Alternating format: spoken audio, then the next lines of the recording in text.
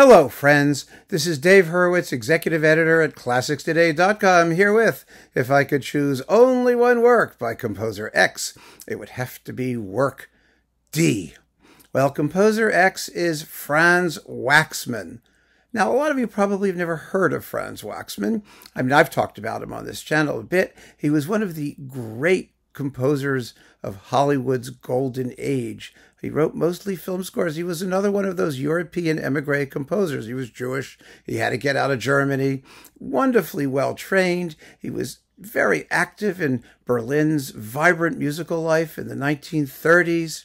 He's most famous for having written the score to The Bride of Frankenstein, which is one of the great horror movie scores ever. And it was music that really made the film, because let's face it, the film was...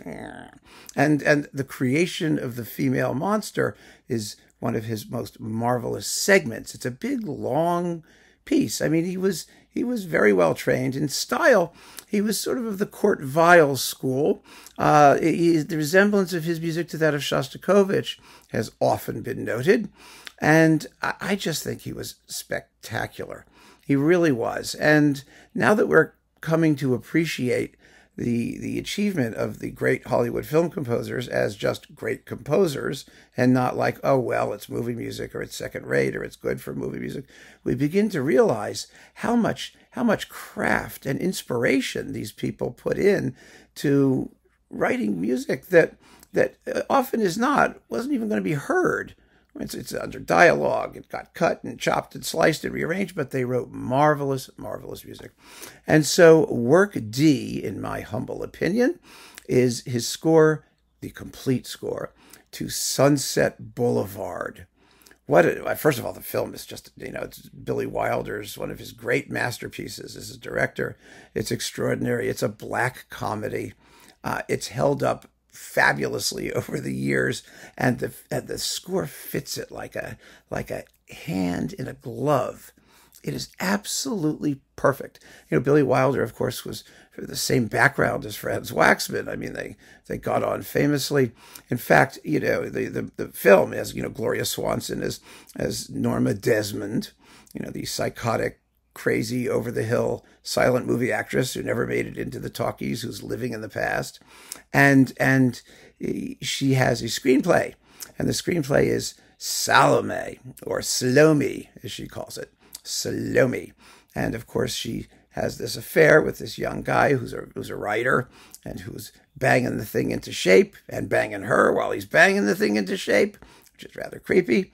And it has just the best line in all of movies. Now, I mean, I'm exaggerating, but it's just this fantastic. She's sitting there with the cigarette and like the cigarette holder, and with her claw-like hand, and he says, "I know you.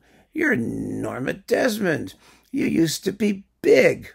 And she looks at him and she says, "I am big. It's the pictures that got small," with her voice dripping with contempt. That's just one of those, aha moments in film. It's so marvelously done. And because Gloria Swanson was that person in a sense. I mean, she wasn't insane, but she was one of the greats of silent films, and she, it was her story, and all of the people who were involved in it about the shallowness and horribleness of Hollywood. I mean, it was just so great. So anyway, the movie's amazing, and the score fits it so well. And Billy Wilder wanted Franz Waxman to use Salome. I mean, he wanted Salome. He didn't want Franz Waxman. He wanted Richard Strauss's Salome for the final scene when she's insane and she's coming down the stairs. Okay, Mr. DeMille, I'm ready for my close-up. She does that thing. It's incredible. Well, Waxman said to Wilder, "I can do this. I'll give you what you want, but let's keep it consistent with the leitmotifs running through the film." I mean, also just turn it into Richard Strauss, because, of course, Waxman had his own style, which wasn't really Straussian. And oh, my goodness, he did a bang-up job. And one of the wonderful things about the score to Sunset Boulevard is that if you know the final scene of Salome, do-do-do-do, I haben deinen Mund geküsst, Johanna. He's done such a wonderful job paraphrasing it.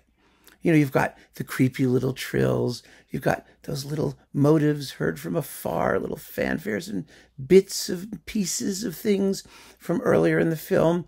And then there's the moment when she's coming down the stairway. I mean, she doesn't have the head of John the Baptist, of course, but I mean, you can imagine it practically because her tune is a tango.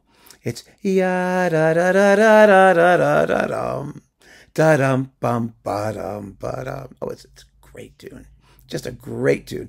And he does this dissonant, you know, bump and grind as she comes down the stairs. It's such a fabulous modern take on what Richard Strauss did. So if you know Salome and you listen to Sunset Boulevard, it has so much resonance, so much additional stuff to, like, you know, sink your teeth into, or your eardrums. And it's got a lot of other good tunes. Do do do do do do do do do do do do do. You know, it's her boyfriend, and it's just a score full of fantastic ideas, really wonderful music ideas, and he develops them, and it's been recorded marvelously by, you know, Verray's Saraband and, you know, those people in new modern recording with the Scottish National Orchestra. Oh God, it sounds fantastic.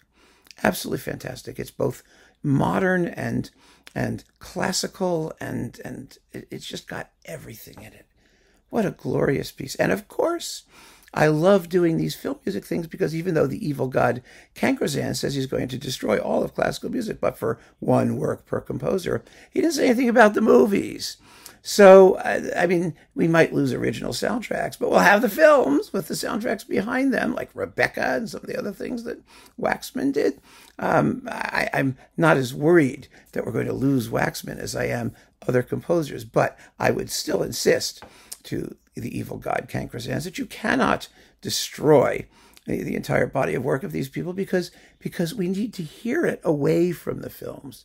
We need to appreciate their genius and creativity in creating these worlds. And they had to be so eclectic. They had to do different styles of music, but still, I mean, the great composers, Korngold, Waxman, you know, Miklos Rozsa, I mean, they always sounded like themselves, even while they were evoking every possible era, idiom, style, aesthetic.